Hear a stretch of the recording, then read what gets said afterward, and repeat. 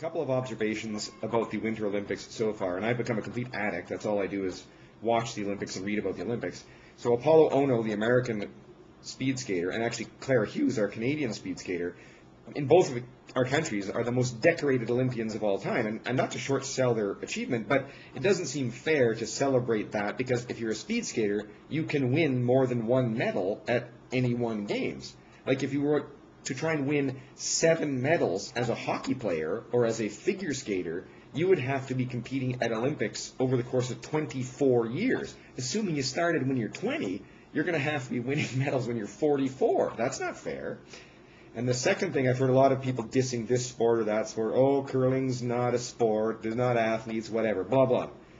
I will say the one most unusual athletic skill that I have noted so far, in bobsleigh, the speed of your sled will in part be determined by the mass of your passengers. So that means that the athletic skill is eating the perfect number of cheeseburgers to make you the perfect weight.